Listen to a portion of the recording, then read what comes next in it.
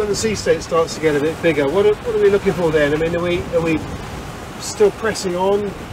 I think the boat will take it, but it's obvious that if it's banging and bumping around, people will be getting uncomfortable below. We're not racing. Do something about it. In extremis, I think it would probably be best if you're trying to make a course up to windward, probably to start motor sailing, shorten the sail right down, point up well high and motor sail. That way control the speed a bit too, and if it's still too bumpy, you can flatten off, you know, take some revs off the engine and just do whatever's comfortable. I suppose the problem is if you bear off a little bit and go faster, then you've got another I think problem. So. Oh yeah, that's right. And also, I'm assuming you're trying to get upwind, so I think in those cases motor sailing would be a good thing to do. You know? Given that cats are that much more stable than monohulls, how do you know when you should be reefing? I think on the wind, with a cruising boat like this, you'll feel that actually the sails no longer look good. You run out of power.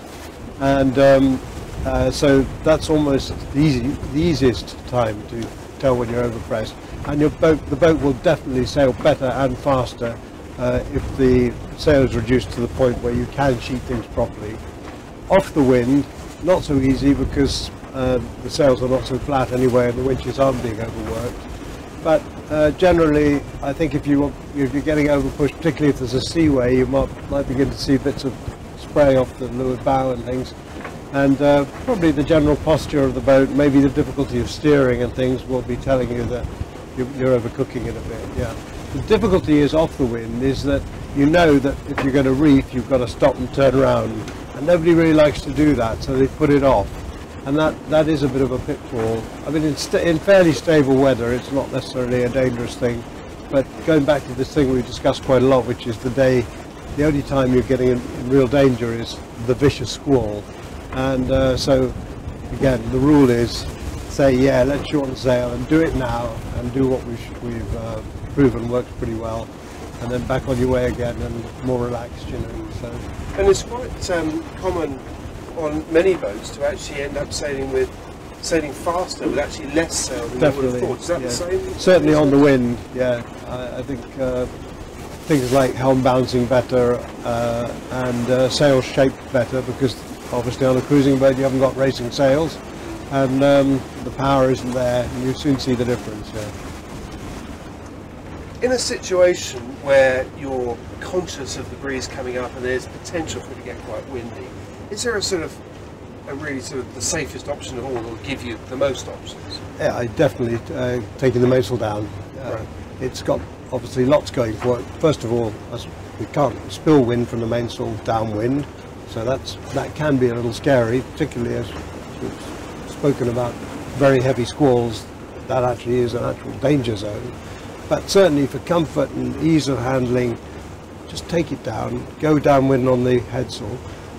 The other nice thing is that the headsail's pulling the boat along where the mainsail is pushing it along, and the steering is a lot easier if the drive is coming from the front of the boat. It's actually being towed downwind, you know, which is nice.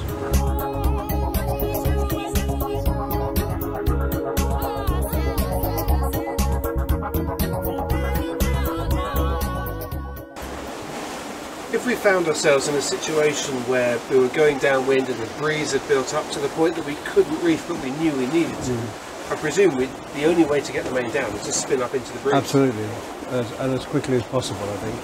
A short time it takes, the less time the mainsail is pulling hard. You want to get right up and empty the wind from it. So to do that, first of all we start the engine. Starting the leeward engine, so as we come up the leeward engine will be stopping or falling off again. Now we need to flake the mainsail down, the main halyard down, so we know it's absolutely free to run. And then we're going to roll up the headsail, probably about half or 2/3 of it up. And why do you want to do that? Why do you want to pull the headsail up? Well, we don't want too much power from it, the risk of it clogging and so on, so that's fine. I think that's enough. It's lovely. Will that help us when we're heading up? Yes, we probably should have that reasonably hard sheeted, so we'll just take a little bit on there. That's it, and now we're free to come up. Okay. And then we've got to bang this halyard off, making sure we don't get caught in the fall of it. We want it to come down quite quickly. I think that's about it there really now.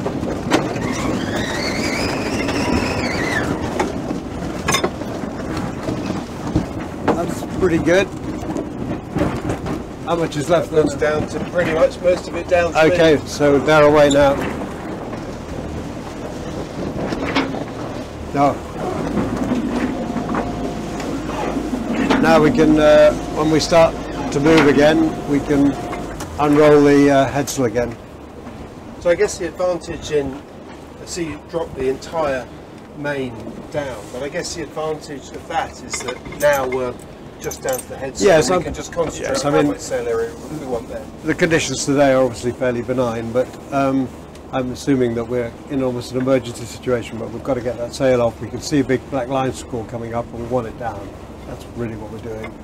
And now we're down to a safe mode again, because we've only got sail in the forward side of the mast, and if whatever wind comes along, we can always empty that sail if we want to. So it's kind of a safe mode. And the whole operation has taken us just a couple of minutes, but I guess the key to it really was in the planning and the preparation, and you cannot afford to have a situation where something gets jammed or doesn't run properly. That's right, and anticipation of the need to do it is paramount to the whole thing.